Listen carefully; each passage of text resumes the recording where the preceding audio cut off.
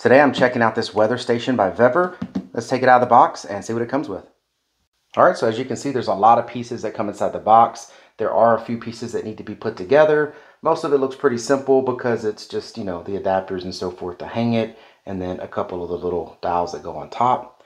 There's the screen that you do inside, and that is the manual. I looked at the manual already, and it has steps to put all of this together. Should be straightforward, so read the manual. I'm going to put this thing together, and we're going to test it out. All right, and it's all put together now. It does come with all the screws and everything that you need to put it together. There is this screwdriver and this little Allen key type screwdriver also here to put things together. That works out really well to get it all done like this. Everything was actually really easy to put together. Just follow the manual. It's got good illustrations, tells you how to put everything in. Just make sure you pay attention on which one of these is the actual directional and which one of these is the wind speed. It points that out in the manual, but you just have to pay attention to that so you don't put them on the wrong spots. But other than that, I mean, this thing was really easy to set up. I even already have the Wi-Fi and both of these paired. Basically, to pair these things, you just turn them on, right? You got to put the battery pack in. There is a battery pack already installed in here.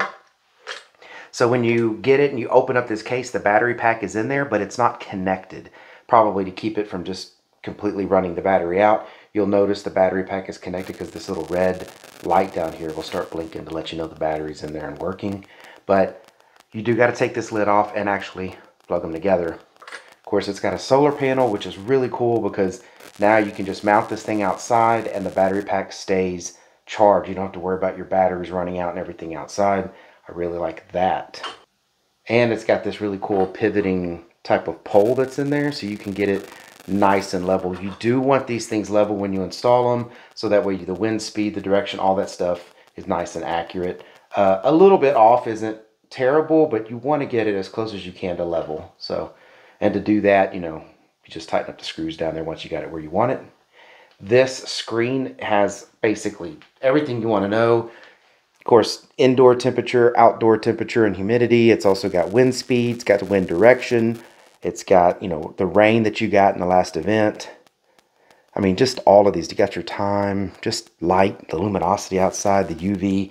It's really cool. It's got everything out there. It's got all kinds of settings that you can go in there and do. Again, all of this is in the manual. I check out the manual. You can even just like touch the top of here and change the levels of the light. So really cool device. It's even got pop-out legs on the bottom, so that way you can have it stand up like this. It comes with the plug, so that way you don't have to have batteries in it. There is a place to put some AAA batteries in there, and that's to kind of keep it as like a battery backup in case the power goes out and everything. You don't have to reset everything, so you may want to put those in.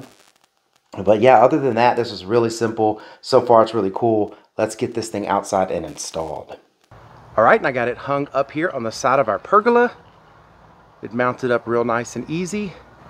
It did say in the instructions that, you want to mount the rain gauge portion toward the north and the solar panel toward the south, so that way it gets good calibration and all of that. But it looks like it's doing just fine, and I used my phone as a compass to make sure I was mounting it in the right directions. And I'm gonna go inside and make sure it's still recording properly. All right, now that I've got the weather station installed in the backyard, you can kind of see here it's already picking up, and it even still has 4 bars here, which is pretty good since that's in the backyard and I'm in the front of the house. It's picking up outside. Temperature is different and the humidity is different than it is here in the inside. It was picking up just a minute ago some wind speed, but it is pretty calm outside with really no wind. It is getting dark outside, so it's not picking up any light or UV from the sensor, which would make sense. It's pretty dark out there. Looks good. So yeah, this is pretty nice. I really like it. And it's got all the information that I would expect. Definitely going to be keeping this in the kitchen so we can keep abreast of all the, weather outside. So hope this review was helpful. Thank you very much for watching. Y'all take care.